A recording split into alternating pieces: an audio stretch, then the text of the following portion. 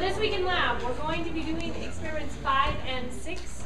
The actual doing, which I'll explain here in lab lecture, is mainly from experiment 6. Experiment 5 teaches you about IR spectroscopy, so we'll cover that as well, and then you'll use the instructions at the back to collect IR spectra. You have a quiz this week, so make sure you are ready for that. Your experiment 3 lab report is due this week, so again, we'll be taking your notebooks at the end of the lab period, so make sure you come with your lab report ready to go. Next week, we're going to start experiment 7. So experiment 7 is a 2-week experiment. We're going to be doing the first part of it next week, but the pre-lab that you come with for next week needs to be the entire pre-lab. So make sure when you're preparing the pre-lab that you do have the whole thing for both parts of the experiment, or actually there's actually 3 parts of the experiment, but 2 weeks, have it all ready to go. And next week in lab lecture, I'll give you some information for that pre-lab too. That'll hopefully help you out. So this week we're going to be talking mainly about experiment 6. Like I said, we'll talk about experiment 5 here in a little bit. But experiment 6, you're going to get another unknown. And this time, you don't have a list like you did with experiment 1 of what are your possibilities that are going to be in that unknown. You don't have a list of possible compounds. You just have functional groups. So that unknown could be an alkane, an alkyl halide, an alkene, an alcohol, or a ketone. Okay, so we'll have one of these functional groups, and like in talking about alkane, that just means that it's all saturated carbons and hydrogens. Okay, there's no other functional group in it. Now, the other groups here will have alkyl portions in them, but they will also have one of these functional groups in it. Okay. And you're not going to get a mixture of like an alkyl halide and an alkene, or an alcohol and an alkyl halide. It'll just have one of these. Okay. So we need to talk about how we're going to figure out what is in this unknown. So there's a series of steps you're going to run through. Starting with, we need to determine physical constants. And in this case, depending on what the unknown is, a liquid or a solid, we need to figure out what its boiling point or melting point is. Okay? So melting point, you guys all should be really good at figuring out melting points now. But boiling point, we have not done that yet. We have observed what the boiling point is of a solvent in a simple distillation, but we haven't actually characterized something by its boiling point. Okay? So this week, you guys are going to use, make this a little more clear here. You're going to use this all-in-one simple distillation apparatus. So this part here is all one piece that is in your drawer. Okay? And so you'll clamp it. If you have a liquid, you will stick your liquid in this all-in-one simple distillation apparatus. Use your stemmed funnel so that when you're putting it in, it doesn't come out the sidearm. Okay?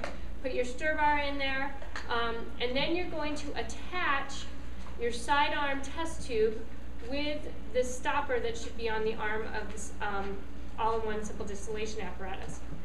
You also have a stopper in your common equipment drawer that's going to be used to get your thermometer into your apparatus. So you can't use the adapter that you have been using. You have to use the stopper that is in that common equipment drawer. Okay?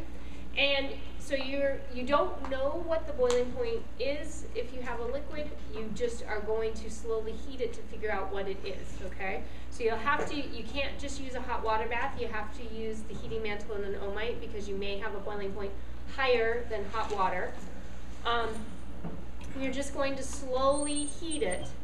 And what you want to determine is the boiling point of your, the consistent boiling point of your unknown, but you also want to purify it, okay? So what you're going to do is before you put on this sidearm test tube, is you want to very lightly clamp onto here a test tube to collect anything that comes off before it gets to a consistent boiling point, okay? And that's what we'll call as the forerun. So anything that's not consistently leveling out and boiling at a consistent boiling point, you're going to collect separate from the bulk of your unknown that should have a consistent boiling point. Now the thing with the test tube is the sidearm gives us an opening to this apparatus, okay, so that we don't have a closed system. If you put a test tube on here, you can't clamp it tightly onto the stopper because then you do have a closed system. So just be careful how you put your test tube on there, okay? And then at the end of the distillation, you don't ever want to distill anything to absolute dryness. You could cause a fire by doing that. So you want to leave a little bit of liquid in the very bottom of the simple distillation apparatus, okay? Now do be careful. You want to, carefully heat it, but you don't want to, like, if you have a liquid, this shouldn't take hours and hours just to get the distillation done. So you need to be careful, but not so careful that you're not getting enough heat to it so it can boil, okay? So you got to be careful, but at the same point vigilant on moving up the heat as you're watching it to make sure that it does get to its distillation as boiling point, all right?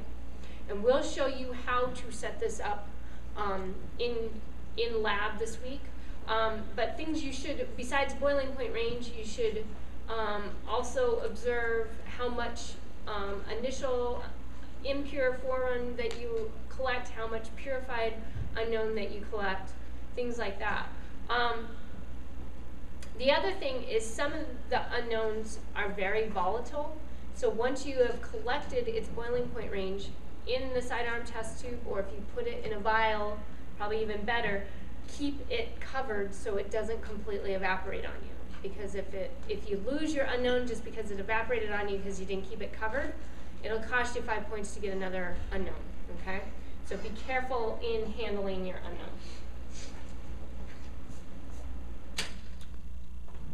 Okay, so we've got determine our boiling point or melting point. The next thing we're going to do is what's called a Beilstein flame test to see if we have halogen or not.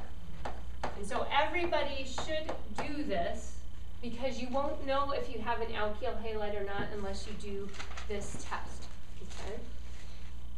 And so what should happen is it's a flame test like you did in Gen Chem, except for we're using copper wire, and you're going to clean the wire and then put your unknown on the wire and then put it into the flame, and what you should see is a green flame is indicative of the copper and the halogens reacting, okay? And so a green flame is a positive result. And sometimes it doesn't instantly turn green. Sometimes it takes a second or two before you see the green. But the other thing is make sure you clean the wire well so that you don't have the results of the person before you that had a halogen and you don't actually have a halogen. So be careful with that, but we'll show you in lab this week how to do this test and what you need for the setup of the test. Then the next thing is we're going to determine the solubility properties of your unknown. And with this test, we want to be careful. We need the unknown that we collect the boiling point and purify with our determination of physical constants. We need it for all the rest of the tests as well. So you want to make sure in experiment in number 3, you're not using up all the unknown that you have available to you, okay? So we should be using at most 1 ml of the solvent you're testing and a couple drops or a couple milligrams of unknown, okay? So it shouldn't take tons of unknown to figure these things out. If you're not sure if it's soluble in the solvent or not, then add another drop, but don't add a bunch to it to figure it out, okay? Just be thinking of drops when you're looking at solubility properties. So in your lab manual, there is a table for doing the solubility tests.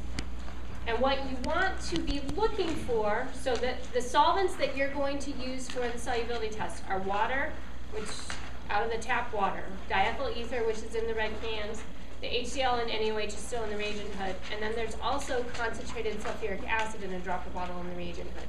Be really careful with this. It is concentrated. It's 18 molar sulfuric acid, so you don't want to get it on yourself because you burn yourself pretty badly with it, okay? So be really careful with it, and if any does get spilled in the hood or dripped in the hood, we need to clean it up so the next person doesn't get hurt with it as well, okay? So wear gloves handling that guy.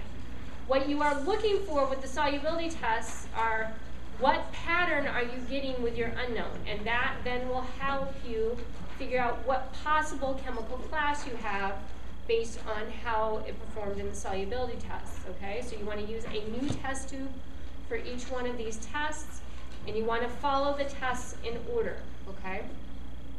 Now, if you get something that follows, like for example, you get a positive water test and negative diethyl ether, these symbols mean you're not going to do the rest of these tests, okay? So you got to follow the pattern, and if it tells you not to do a certain test, that means don't do the test, okay? So don't do it just to see what happens. You want to not do the test. If based on the pattern that you come up with, you shouldn't be doing it. A lot of that has to do with reactivity and things with the acids and bases, so we don't want you to have a poor or unexpected reaction with your unknown.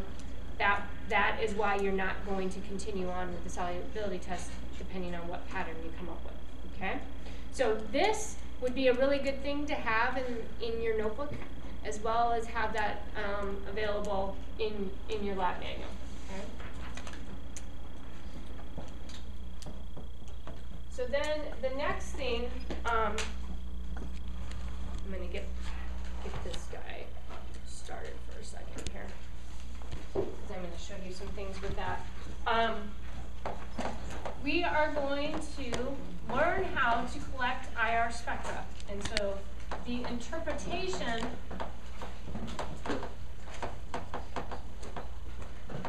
of your IR spectrum is going to help you figure out what your unknown is, okay? And so what you're looking at with this IR spectrum is you're trying to figure out the chemical class or functional groups present in your unknown. And in the end, what you want to do is when you determine what unknown you have, when you tell your instructor the unknown is this, your IR spectrum and the IR spectrum of the literature thing you say it is should be a match. So we're going to show you in a little bit what that means, okay? But you want to have a match of experimental IR spectrum and lit IR spectrum. So I'm going to show you a couple databases that you can use for finding that literature.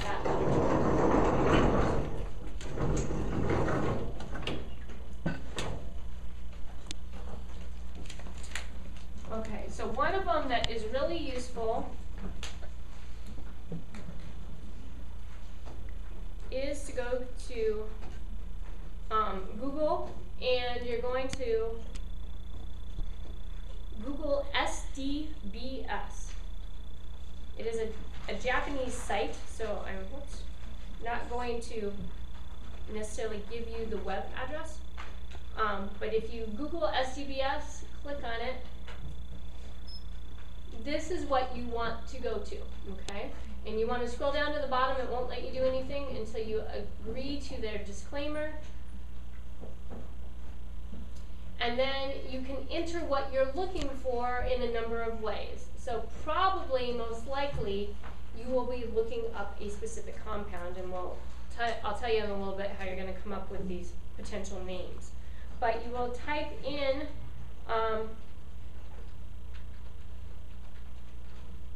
the compound, and then down here, so if you hit enter, it won't start searching. You actually have to hit search.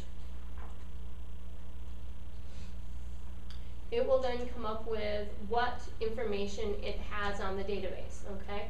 And so what we are interested in is we want to actually get the IR spectrum, okay? And so we're going to click on the Y for the IR spectrum. So if it says N, that means the IR spectrum for that compound is not available in the database, okay? What you want to be looking for is a liquid or a neat or a liquid film, okay? You do not want it to say gas phase or vapor phase up here, or hopefully not a in a mixture of anything, okay? So you want a liquid or neat or liquid film IR spectrum, all right? Then what you have to do is you kind of have to trick this, and so you've got to copy the image. Actually, copy image URL, I think is what works. And then,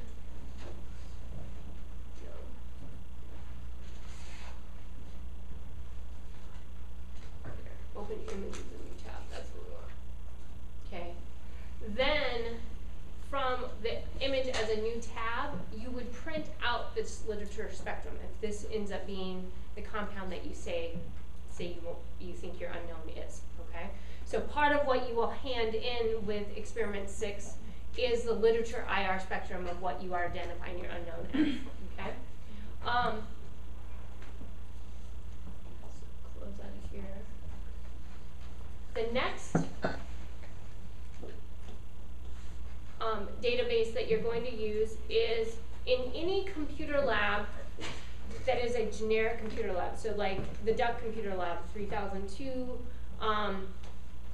even 3101, which is kind of on the side of the chemistry secretary's office, or the dorm computer labs, or the library computers, will have the same computer programs available, okay? So if you go under chemistry and go, so all programs, chemistry, Aldrich Spectral Viewer, this is another option for finding literature IR spectrum, okay?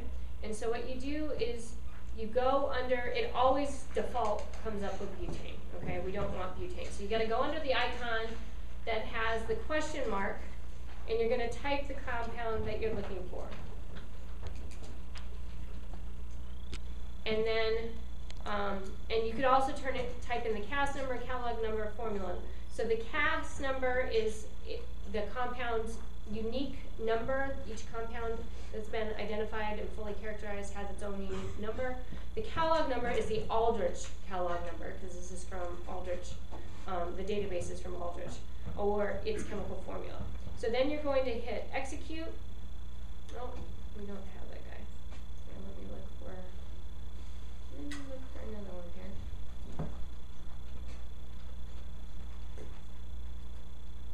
There we go. So you may have a big list of compounds. You would just want to click your arrow to be right next to the compound that you're interested in.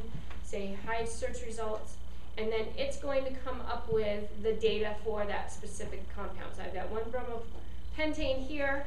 I want to click, you want to see that this is bold and not grayed out. If it's grayed out, it means that there's not an IR spectrum for that compound. Click on the IR spectrum, and you want to see that it says neat or liquid film here, okay? And then the other thing that you need to do besides just going to print it is we need to mark on here. So the STBS website had a table of all of the wave numbers for the frequencies for the peaks in the IR spectrum. We need those marked on here. So how you do that is you go to this tool here, and then you can click on this threshold tool, and it just moves up and down. So you want to put it as high as you can to mark the peaks that you want, and then it will mark any peaks it has data for, okay? And so then go under print. You want to make sure that you click print peaks on spectrum, and then say okay, so that those peaks are then listed for you. If you also wanted the peak table, you could ask for that as well, okay? So this would be considered a literature spectrum as well. The other place that you can look for a literature spectrum is the government website. And so I'm going to give you that now. It's the NIST database. And its website is, there's no www, okay? So it's http://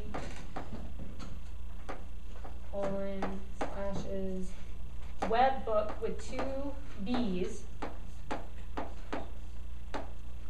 .nist.gov/chemistry. And that, there, you can, when you go to this website, then it'll give you an option for searching for the compound. You search for the compound, and then it'll give you all of the data that it has for that particular compound, okay? The only reason I would pick, put it up there,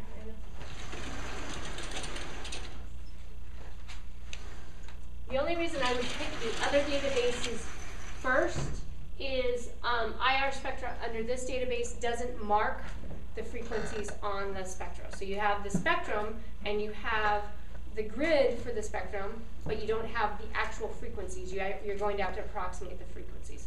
So I'd use SCVS or the Aldrich Spectral Viewer first, but if that doesn't help you, then go to NIST, okay? So then the next thing we're going to do is chemical characterization tests. And so we're going to test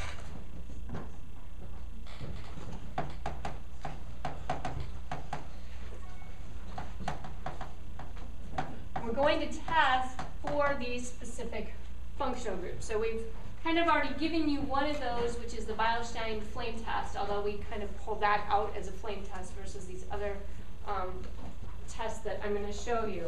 And so let me just put up, I'm going to put this overhead up, and then we're going to talk about each of these tests, okay?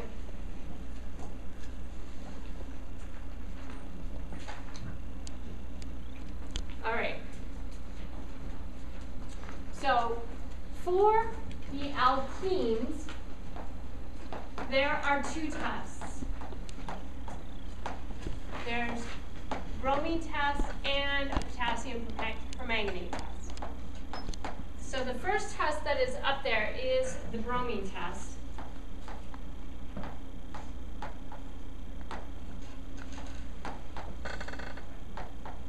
And this is an example of an electrophilic addition to an alkene.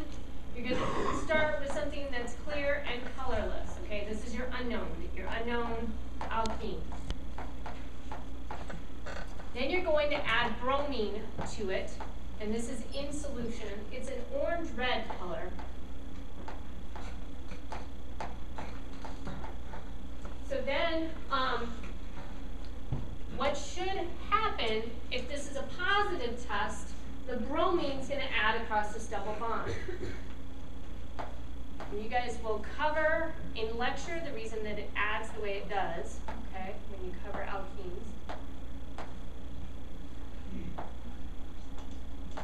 Because it doesn't add on the same side as the double bond based on the mechanism. A positive test would be you still see this clear, colorless compound, okay? So what happens is you've got clear and colorless, you add this orange-red to it, it reacts and goes back to clear and colorless, all right? So a positive result, in the end, once you've added the bromine, you go back to where you started because you're reacting across this double bond, okay? And so what you're going to be doing is counting how many drops it takes before you turn to an orangish color, orange-red color, okay? So you're looking for when does the orange-red color start to persist and stop fading when you add to it. Now, after about 20 drops or so, if you've added 20 drops and it still keeps going clear and colorless, you can count this as a positive test, okay? So you don't need to keep just adding and adding and adding and using up more bromine solution when you know you've got a positive result. If you add a couple drops and it stays clear and colorless, and then add a couple more and it stays orange, that most likely is probably a negative result, okay? Now the key with the bromine and the permanganate test is you need both, and you need positive results in both to say that you have an alkene. And here's why, okay? Because there's another reaction that can take place with the bromine test. It can actually perform a radical substitution reaction on alkanes. So this is given any light or heat, most likely you're giving it light, you shouldn't be heating these solutions. The proton is going to be substituted for the bromine, okay? And again, it's a radical reaction that takes place, and when you get to those, you'll look at similar reactions in lecture.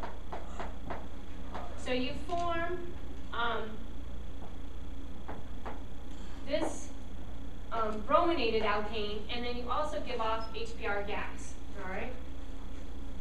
And so again, you're most likely going clear and colorless. You add something that's orange-red, you're going to still be clear and colorless until you've added too much bromine for this to happen. What you are going to do with both of these tests is you're going to test with pH paper as you're adding it. So at the top of your test tube, you're going to have a little bit of pH paper in the top. You're going to want to see if you get this HBr gas evolution, all right? So in this case, we shouldn't have something super acidic. In this case, we should, because you'll have the evolution of the HBr gas. The thing to be careful of is don't base all your results just on the pH paper, because this can be a little bit tricky, okay? So this reaction can really happen and can really happen with some of the unknowns, but it also can be kind of a tricky reaction. So don't go against the fact that it looks like you have a positive result and you get a positive permanganate test, but the pH paper was red. You decide that it was negative for alkenes, and this was probably what happened. Most likely, if you got a positive here and a positive permanganate, you have an alkene, okay? And what should happen is these characterization tests, the chemical characterization tests, should reaffirm what you see with the IR. So you're testing for the same thing. What chemical class do you have? They should agree with each other. Okay, so now, permanganate test. You're still going to have addition across that double bond.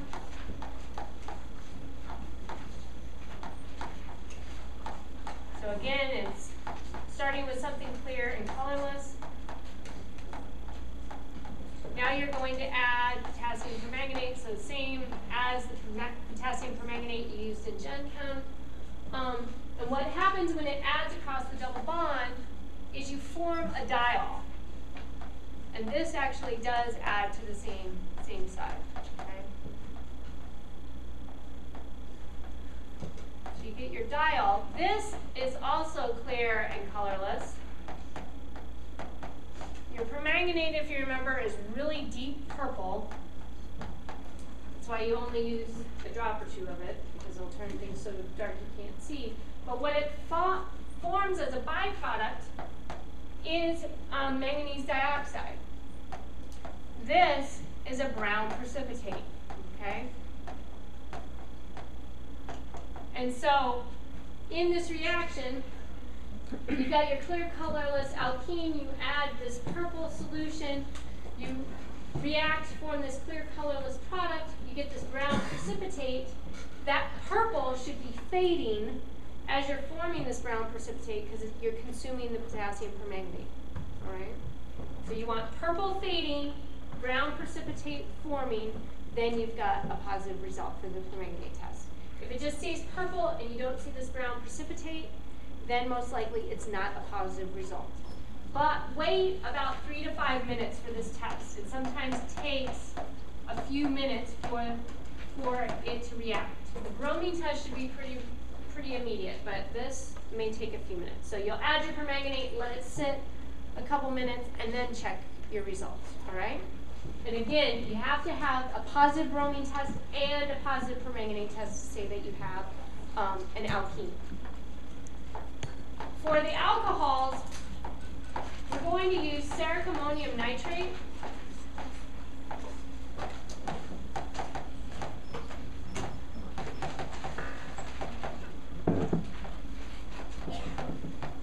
Also known as the CAN test. And so ferric ammonium nitrate, this is ferric ammonium nitrate. So it's a complex in itself.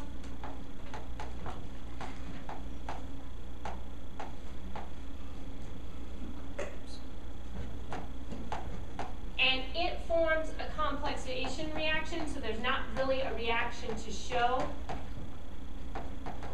But it complexes with the alcohol. So you get something kind of like this, but there's no true reaction that you're going to show with it, okay? So you can list this as a positive, or list this as a test, but you don't have to show a reaction for this test in your pre-lab. With the ferric ammonium nitrate test, what you are looking for is a color change from kind of a yellowish solution to more of a reddy orange solution, okay, for the ferric ammonium nitrate, all right? And it depends, you have to be careful. If you have a water-soluble alcohol, then you just use water for the test. If you have a water-insoluble alcohol, then you have to use THF as your solvent. So you want to do the solubility test before you do this test so you know if you're soluble in water or not, okay? Then for the ketones, we've got 2,4-dinitrophenylhydrazine test.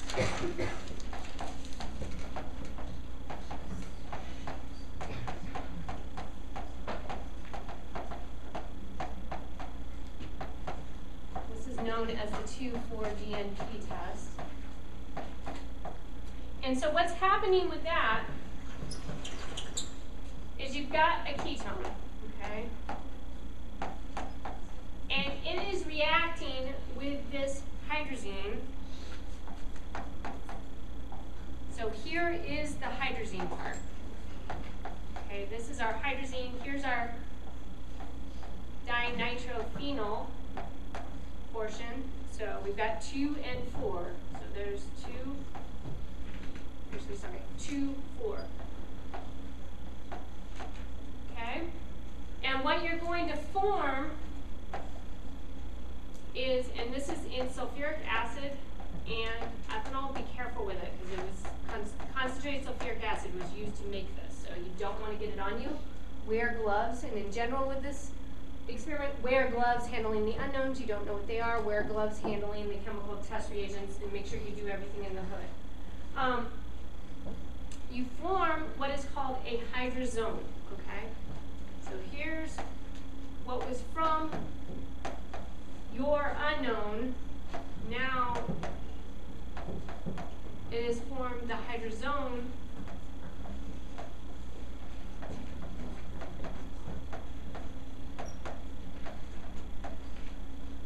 And this is a yellow-orange precipitate.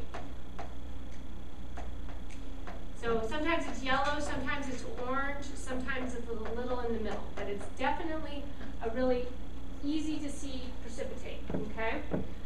Now one thing with this test as well as other tests, acetone is a ketone, right? Make sure you don't contaminate your stuff with acetone, otherwise you'll get false positive tests. Acetone will also react with bromine, so you'll get a false positive test with the bromine test too, okay? So be careful with your tests. Do not get any acetone in contamination with what you're trying to test and with the chemical test reagents, okay? All right, so then the sixth part of our whole steps here is our literature search. And so in the back of your lab manual are tables of compounds. one page of many pages, okay? So here's some alcohols that are listed. They are listed in order of melting point and then boiling point, okay? And then these are derivatives. You don't need to worry about these two columns, okay? So what you are looking for is you're going to look at the compounds that melted or boiled within 10 degrees of what you collected for that data, okay? So 10 degrees above, 10 degrees below. Look at that group of compounds, and you're going to then look up that group and see what IR spectrum matches that with the IR spectrum you collected. So to get to this point, you need to have completed all these steps, and you need to have your melting point or boiling point and know for sure the chemical class of your unknown, because these are all divided first by chemical class and then, like I said, melting point and boiling point, okay? And so that is where you will find your unknowns. Another place that you could possibly find them is called the Handbook of Tables of Organic Compounds, Organic Compound Identification. This book is in 3123. It has a lot of useful information in it, but be careful because it's seen better days, okay? So just be careful handling it so the pages it doesn't completely disintegrate on you, okay? But first you want to try back of your lab manual first, okay? Before you're going to this guy.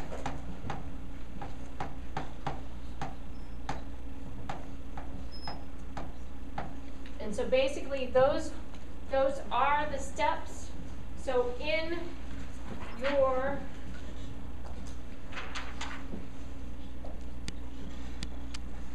your lab manual, here basically are those same steps spelled out, okay? So for your pre-lab for experiment 6, things will be a little bit different, okay? You do need a purpose. You need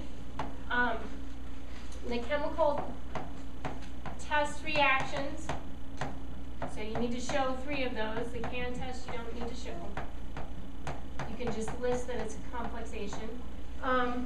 You need to have your physical data table with the chemical test reagents.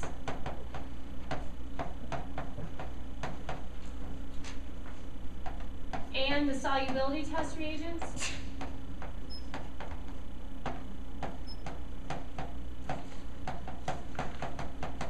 You need to make sure that you have a flow chart.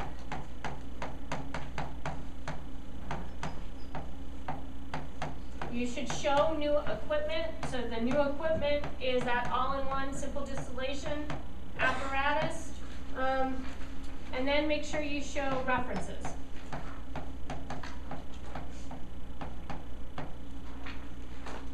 Okay. So make sure you do have that all together before you come to lab this week. All right.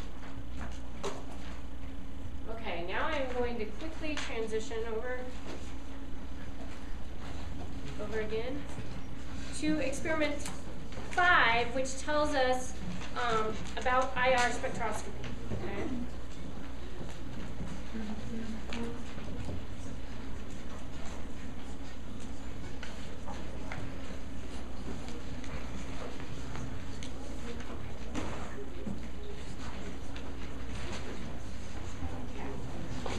So when we're looking at IR spectroscopy, if you remember our, as far as the table of energy and possible different types of energy in the electromagnetic spectrum, we've got infrared is on one side of the visible spectrum, we've got the visible spectrum in the middle, and then ultraviolet on the other side, okay? IR spectroscopy, you're looking at, it's really, remember on this end is lower energy, this is higher energy.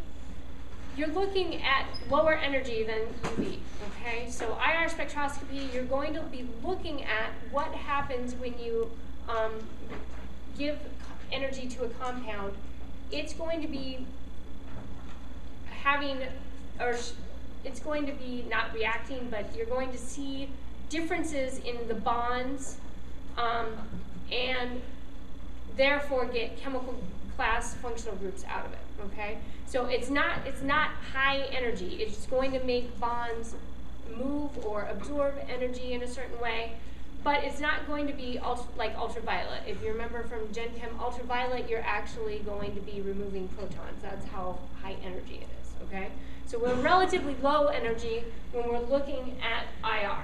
All right. And so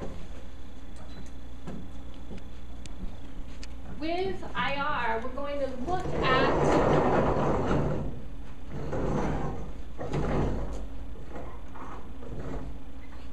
what is happening on that bond, and the atoms that are there are as well as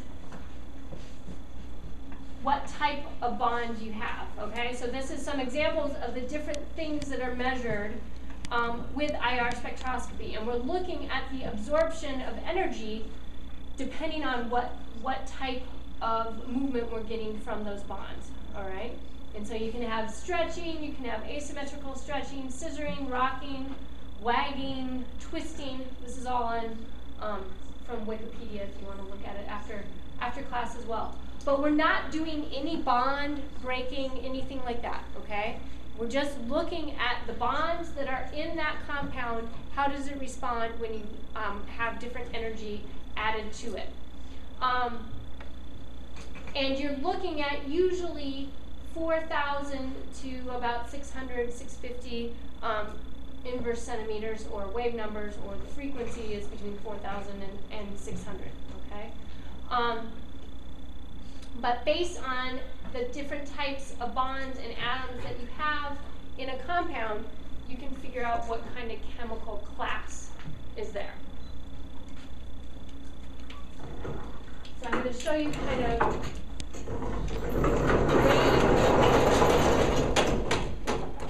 of the IR spectrum that we're looking at.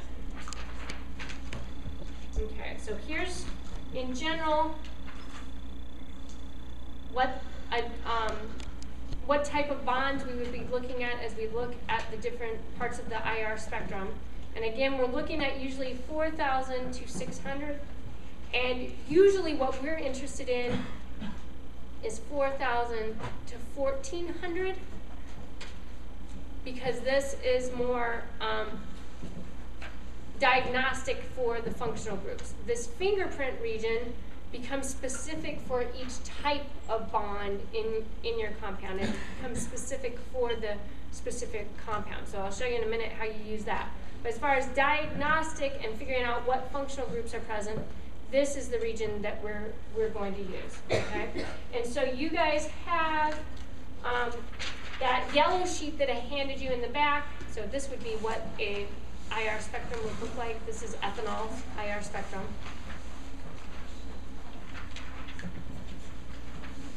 This is the yellow sheet that I handed out in the back. It's also posted on Moodle, but try and get a paper copy for yourself as well. But if you lose your paper copy, it is on Moodle.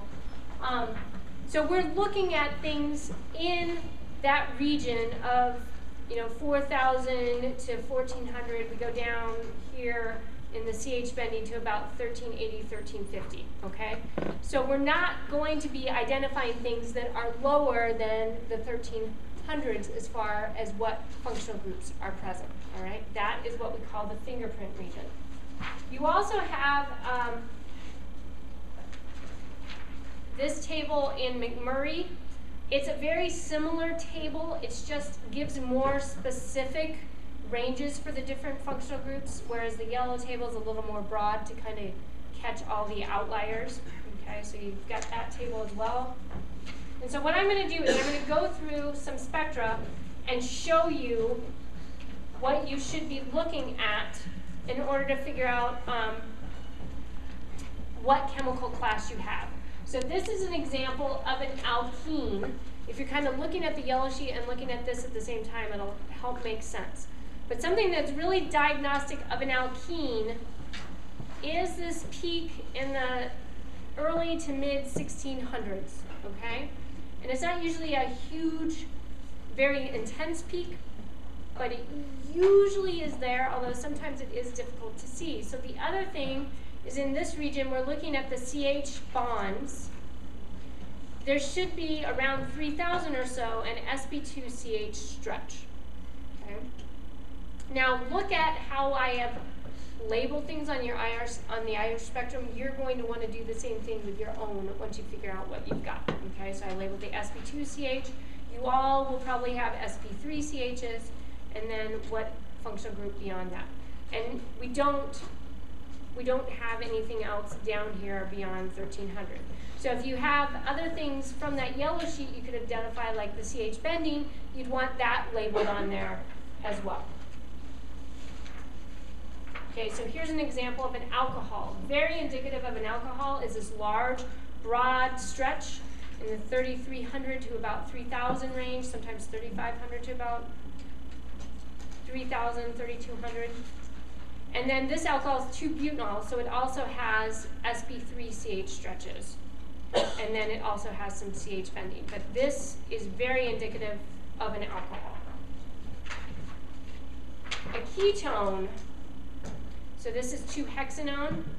It has a very indicative stretch around upper 1600s, usually low 1700s of the carbonyl group. So it's a very large, intense peak in the IR spectrum, so much more intense than the alkene stretch. You want to make sure in this case we label our sp3ch and then also our ketone, and then again we could get down to the CH bending. Now sometimes with alcohols you have to be careful because they also can form ketones, but to say you have a ketone, you're probably going to have this very intense carbonyl stretch, not something way up at the top here. Now here is an alkyl halide, it's bromopropane. All we have in the diagnostic region is the sp3ch stretch, or any CH stretching, and then we could also show the CH bending. You don't have anything in the diagnostic region to show it's an alkyl halide, so you really need that good flame test to be able to figure out if you have one or not versus it being an alkane, okay? So be really careful for your flame test because there's not a lot of difference between it and looking at an alkane. Same thing, okay? So here's pentane, sp3ch stretch, and then CH2 bending, but again, nothing really characteristic of it beyond that. So the thing with the alkanes in this experiment is basically the alkanes are going to be that one functional group that tests negative for everything, okay? It shouldn't have a positive flame test, and the CAN test, the DMP test, the bromine test, the permanganate test should all be negative. That's pointing at it being an alkane, and so you should see that in your IR spectrum. Now where you're going to use that fingerprint region, okay, so I've got two alkanes here. They're both 6-carbon alkanes, all right? And they both have similar boiling points. One's at 62, one's at 69. They very similar in the diagnostic region, but where they vary is in this fingerprint region, okay? Their fingerprint regions are very different.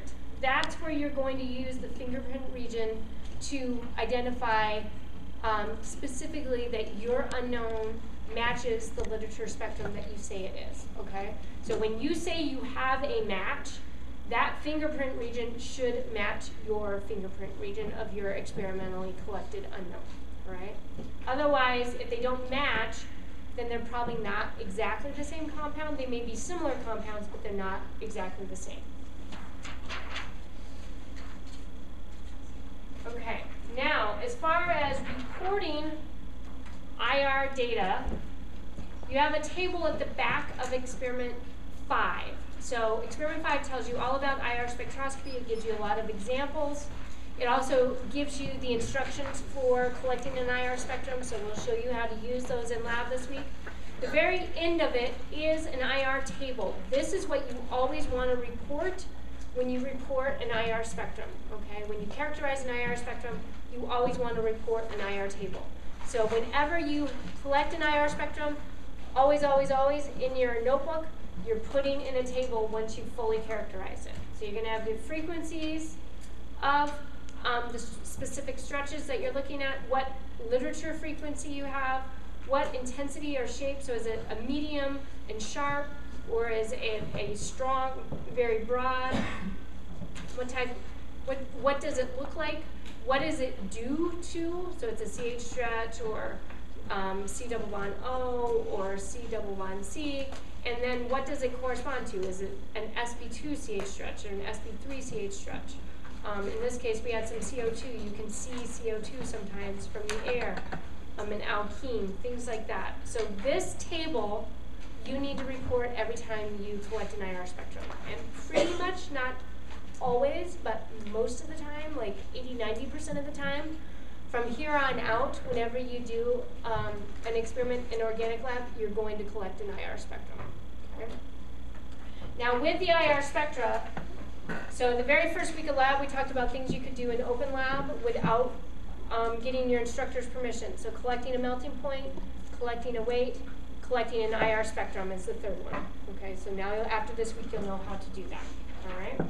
So last thing I'm going to show you is at the end of experiment 6, you have report sheets that you're going to fill out for your unknown. Okay. So there's 2 pages, give all the information, draw the structure, what is it, physical properties, possible compounds you looked at, what happened in the flame test, give a table and words summarizing your solubility tests, summary of the chemical characterization test. Here is your IR table. We've got it right here for you, but you also should put it in your notebook. And then you're also going to attach this, your IR spectrum, the lit IR spectrum, and your conclusion that you're going to write. So we'll give you more specifics in lab about this conclusion as one big packet. That's what you will hand in for experiment 6, as well as possibly your lab notebook. Okay? So it'll be a little bit different report than what you've done so far. Okay. Questions you guys have?